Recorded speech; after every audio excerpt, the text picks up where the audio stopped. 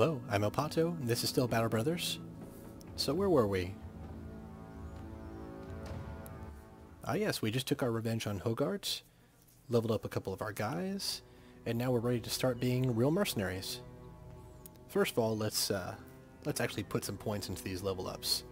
Friedrich here, he's our cookie cutter melee guy that we got from the tutorial, so he's going to have some pretty good stats. Predictably, he gets pretty good rolls in melee defense and his melee skill. And we're also going to put something in his fatigue so he can swing his weapon more often and wear bigger armor without getting the fat rolls, so to speak. Alright, let's give him... So, thank you, Movie Maker. Thank you for that. It's not like I'm recording. Alright, and Havard, our ranged bro from the tutorial, gets another predictably good level up for his specialty, ranged. Let's give these guys their perks. Friedrich here is going to get crippling strikes. We're going to be hunting a lot of living things, a lot of humans in the first part of the game just to get some equipment. So the more I can do some actual debuffs on these guys, the more I can injure them, the better. If I could just hit them once with Friedrich and give them an injury, I think it's going to make the other bros' jobs a lot easier. Havard, though, it's a little bit not as cut and dry. Oh look, they're both superstitious, yay. If we ever fight something supernatural, they're not going to have a good time. Anyway, Havard here, less cut and dry. I think I'm going to give him fast adaptation and give him a short bow so that he can fire more arrows and buff his 2-hit chance as he misses. Alright, cool. Now as we do this inventory management thing, I wanted to go over a couple things that I've seen in the thread. First of all, a lot of you guys have come in and put in your names for the meat grinder. You guys want to join the company? Come die with me? That's great. I'm so glad you guys are here and participating. That's awesome. One thing though, the first 2 weeks of this campaign are actually pre-recorded. So I'm not going to be able to change any names and put anybody in the lineup or take any suggestions until day 15. But I guarantee I will start doing it then. We've got plenty of time until then. The thing is, I had to pre-record these first couple weeks in game just to make sure that we had an interesting seed at least. I mean, it's not going to be just a terrible seed. It's not going to be God tier. There's interesting parts of the map, and we've got some fairly interesting choices in characters to hire. I just kind of randomized until I found something I wanted to go with. If I would have gotten a great seed, like a unnaturally good, awesome seed, I probably would not have kept it. I want to make this a sort of typical run-through on Ironman for Battle Brothers. I want to give you a taste of what it's like. You can go through the trials and tribulations, the ups and the downs with me. Also, I saw a couple of you in the thread mention that you had thought about doing a VLP of Battle Brothers as well. You just hadn't gotten to it yet. I think that's awesome. You know what? Just post. If you want to do it, if you want to go record yourself and do something different than I'm doing, do it. I almost guarantee you're a better player than I am, and you can show off different aspects of the game than I can.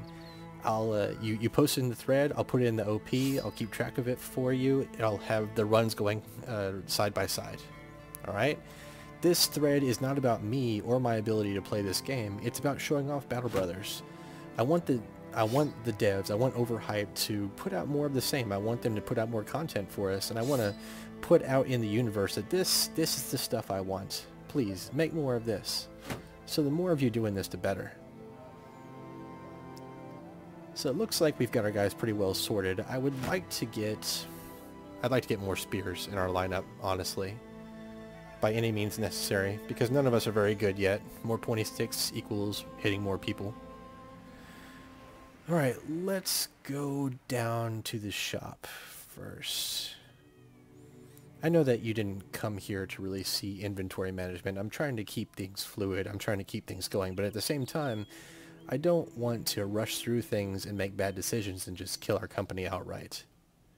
I mean, obviously, I've ruined some of the immersion here by saying that we at least make it 2 weeks. But I guarantee that not everyone is making these 2 weeks alive. Or at least, you know, with their nose. Anyway, let's take a look at what these guys have to offer. Nothing great. Alright, as I said before, nobody's going to take our business except for maybe some tiny villages. So we're going to go around the map looking at tiny villages and asking them if they have anything for us to do. We're going to go find the most podunk of podunk little hellholes and see if they're having any troubles. Oh look, we can set a goal as a company. Right now I'm going to set our goal to, or we're going to set our aspiration to getting 12 men in the company. This is a two-part sort of thing. I want more warm bodies. I want more people out there surrounding, I want people surrounding targets that are targets of opportunity. I want 12 people perhaps being able to take on a smaller group of raiders, perhaps, getting their gear. I mean, having 12 people is a big advantage, even if they don't have the best equipment. And 12 people means more goon names to add to the roster once we're done with week 2. So it's win-win for us. In the meantime, we have religious zealot kids.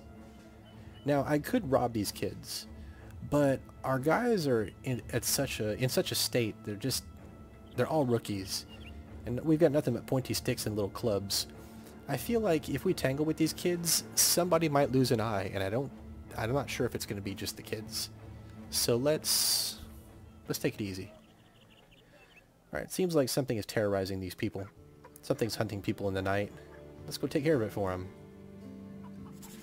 Hunt down what terrorizes K-Water. Oh look, tracks. I wonder what it could be. Tracks are a big deal in this game. It lets you hunt down things that you want to get loot from or XP from, and it also tells you what kind of danger you're in if you're on a road and you see tracks and battle sites and stuff. Tracking people is a big part of the game. Hey, Habard comes out of the gate pretty strong here. So, meet the direwolves. They're pretty much just a bunch of dogs. I mean, albeit big dogs. They fight like dogs too. They're always in packs. They try to surround you and eat you. All they know is that you're yummy, pointy sticks are bad, and they just want to bite, and they're vultures. They're scavengers. They're opportunists. They're kind of like us right now.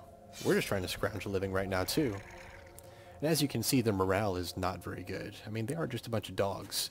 So the more you poke them, the more you surround them, the less sure they are about things. They're like, oh, did I make a good decision here? It's easy to make them run. If you have good equipment, like if you have good armor and pretty leveled up guys and enough people to keep yourself from being completely surrounded by a big pack of direwolves, they're not that much of a threat. However, we are none of those things right now. We're not well equipped, we don't have enough people, so these guys are still a threat.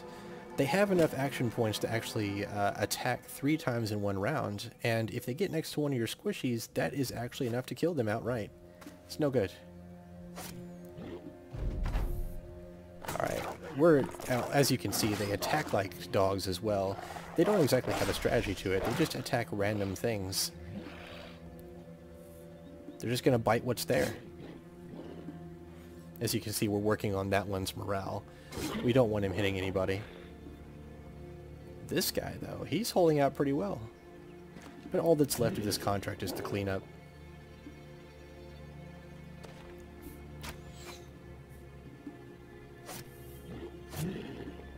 Alright, he's flagging. He's about to flee. But now he's gone. Easy money. Looks like Eberhard leveled up this time too. He is our stereotypically tanky guy, and I imagine his level up's going to be the same. It's going to be HP, fatigue, maybe some morale, something like that. He's our stereotypically sergeant type character. There's our 400 crowns, and they no longer have disappearing villagers. That means they're a bit more ready to sell things to us. They're not as terrified about the outside world. Alright, let's see what our level up did. Yep, as I suspected. Good HP, fatigue, resolve, but he also got a +3 in melee, which is not guaranteed on his character. It's a good roll. We're going to take it.